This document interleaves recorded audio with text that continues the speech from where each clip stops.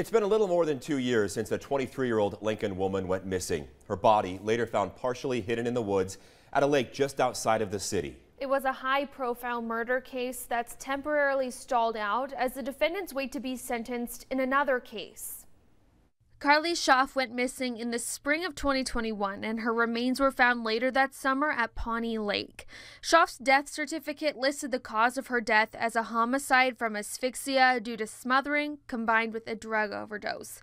The two people charged, Joseph Barraza and Rachel Pogler, were arrested in connection to her death. Right now, they are waiting to be sentenced on federal drug and weapons charges. They both took plea deals earlier this year, but have had their sentencings delayed since February. The latest just last week for Barraza, so that he could undergo a dental procedure. His sentencing is now set for the end of September, and Pogler's is scheduled for mid-October. Barraza faces the possibility of life in prison, and Pogler is facing up to 20 years on those federal charges. The Lancaster County Attorney's Office told us this week that once those are wrapped up, the state will be able to move forward with its case.